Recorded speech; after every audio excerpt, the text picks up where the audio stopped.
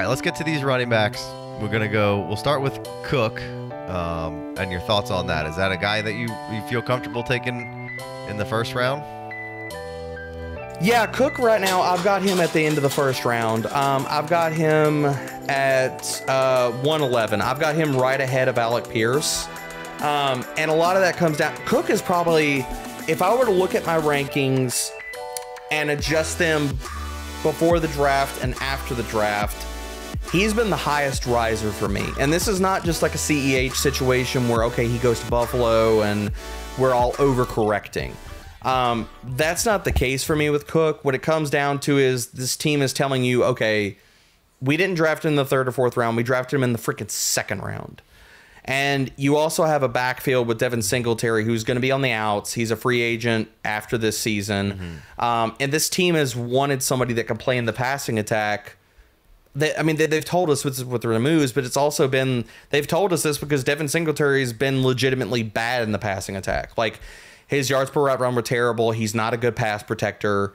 So I've come up a lot on Cook. I'm not over the moon for him, but I think considering this class and the draft capital that Buffalo invested in him, yeah, I mean, I'll take the shot at the 111, 112. He's not probably leaving the first round for me. And I understand that Buffalo talked about him as like a sub back, and I get that. The other layer of context that we need to sit here and marry with that is like, okay, people are like, well, what if he's just the passing down back? He's the passing, if he dominates the passing work, okay, and just say he gets 5 to 8 carries a game. He's dominating the passing downs on a team that's throwing at a top 3 clip in the NFL. Yeah. They're legit throwing on 64% of their snaps in close games. So this is not a team that like we're like, oh, well, you know, his snap rate might be because they don't throw a ton. Right. This team has shown us, like in the playoffs, they were like, we don't need to run the damn ball. We're just going to throw the damn thing. Like that, we need to also factor that in when we're talking about James Cook. Yeah. I'm a little on the fence with Cook. I kind of want to be in, but I'm a little. The ADP is kind of what's. I don't know. For whatever reason, if he was in the second round, I'd be in, and maybe it's just a mental thing that I need to get over. But it just seems like 110, 111, 112 is sort of. It's hot.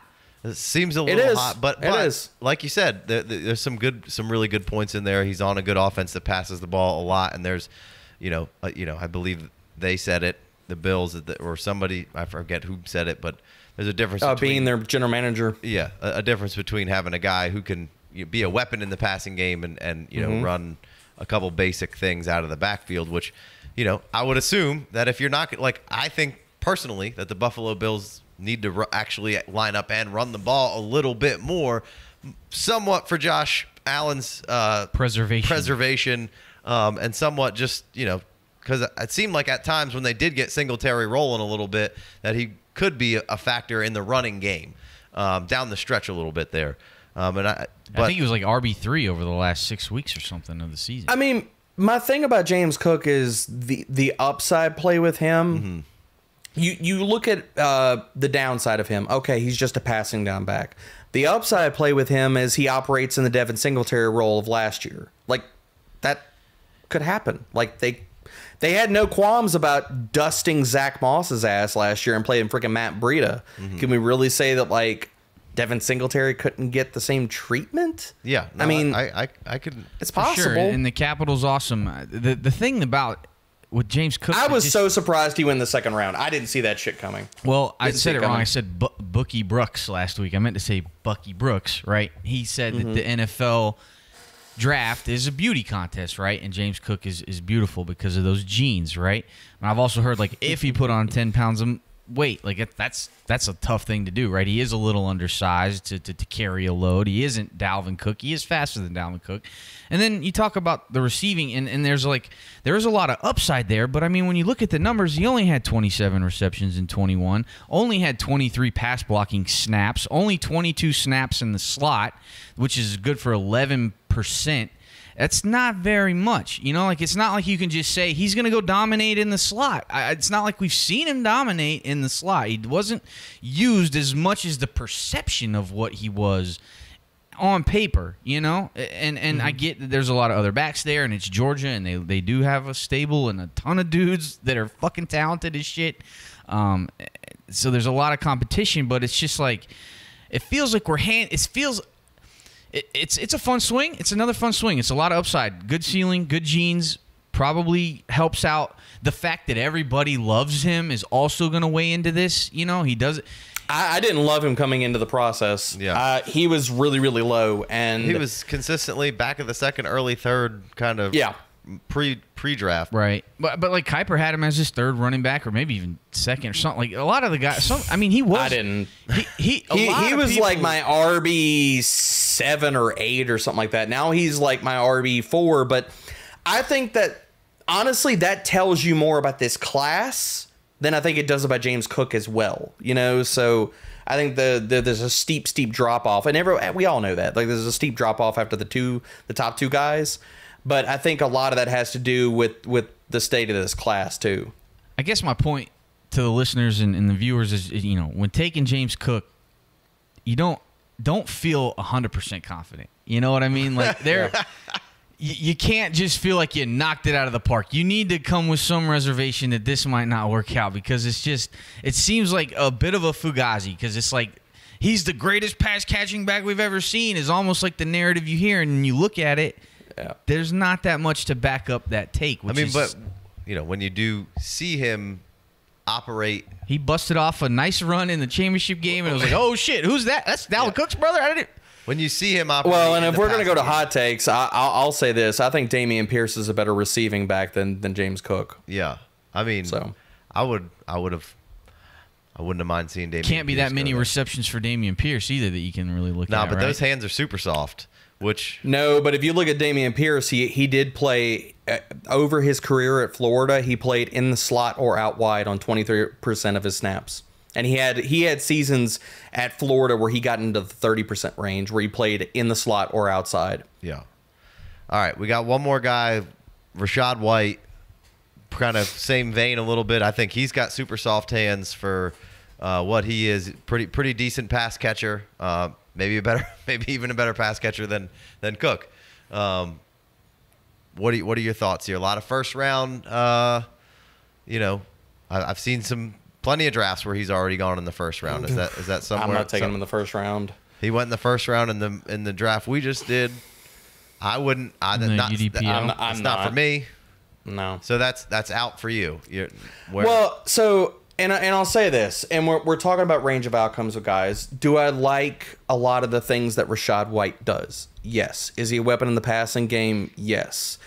Is he super elusive? No. No, he tested better than I thought he was going to, but if you look at him as a rusher, from a rushing standpoint, he has an upright running style, and he has really stiff hips. He doesn't. I don't look at him as being somebody that's going to be able to create as well on his own. Is that a detriment or a coffin nail? No.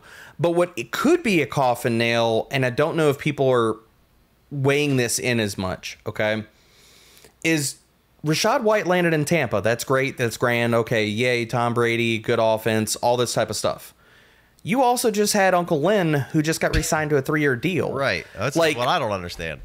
Leonard Fournette could legitimately be, like, it's not crazy.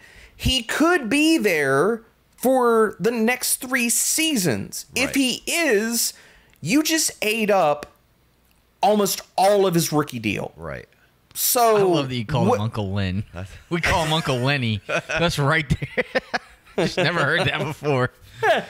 And that's really what I come back. Like, that's why I have Rachaad White bumped down in my ranks. Like, he's in the middle of the second round, because there's a range of outcomes where he doesn't see the damn field, and he's the next A.J. Dillon, where it's like, well, what if he got the backfield? Okay, but... Or the next Keyshawn Vaughn. He doesn't. Yeah, he could. I mean, like, this team is another one that's shown us that, like... I think he's better than Keyshawn Vaughn, but... I think he's better than Keyshawn Vaughn. I'm just a Keyshawn Vaughn hater for whatever reason. Well, I liked Keyshawn Vaughn coming out. I didn't love Keyshawn Vaughn, but the other part of that is he's very comparable to Keyshawn Vaughn because he's not a young prospect. Keyshawn Vaughn was 23 when he came out. The same thing as Rachaad White. Yeah, Rachaad so you're White looking at him. Simmons is You're looking at, like, if he sits behind Uncle Lynn for 3 years, he's 26.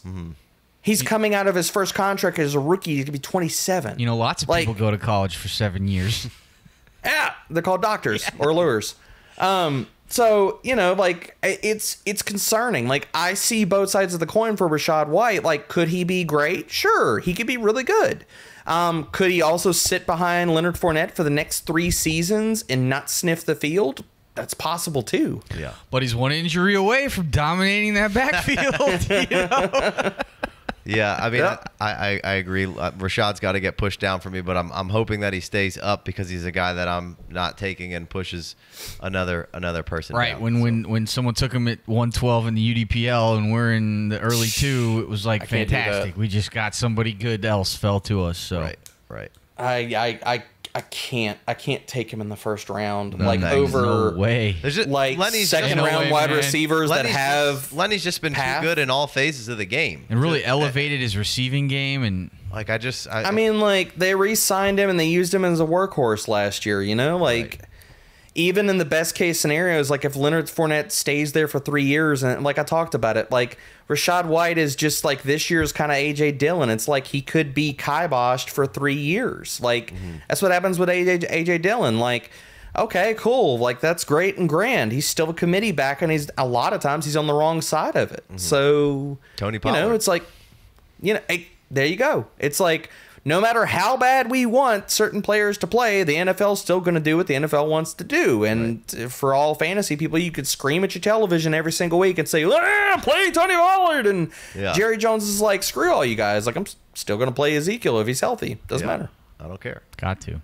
All right, man. Well, we really appreciate you sticking around. Thank you for the marathon. I know, we man. went longer than when we anticipated, but I we got down a couple sidebars, and you know, I didn't think that draft capital conversation would take like 50 some of minutes. it was for your that. fault. Some of it was your fault. Oh, I mean, I talk a shit ton. I told y'all that was going to happen. That's why I don't try to book a lot of these kind of things with a time frame, because a lot The hard of times outs are no fun. I get on. No, they're not. I got a hard out get at on- 9. I'm like, I get tangents and stuff like that, and you know, we get down rabbit holes, and you know, at the end of the day, we all have our convictions and how we approach Dynasty, and it's just good talking points, man. Yeah. Well, I really appreciated your point of view and talking to you. We obviously we do a lot of this by ourselves, and I just like to get other people on the show to just tell our listeners how other people feel, because you know, we're telling them, hey, this is how we feel, but it's nice to hear other people in the industry, especially who are as well renowned and respected as you are, to give us some time and your 2 cents. So again, really appreciate it. Can't say thank you enough. Really appreciate the time you gave us, man. Make sure you go follow dbro_FFB on the Twitters. He's all over the Fantasy Pros. Check out the articles. He's on the podcast. Man's everywhere. So and including on our show. So we got him, and we appreciate you, buddy. Any last words? Hey, man. No, thank y'all for having me. This was a blast. 2-hour marathon, so people got plenty to listen to, whether they do yard work or just trying to zone out from life, wherever you go for podcasts.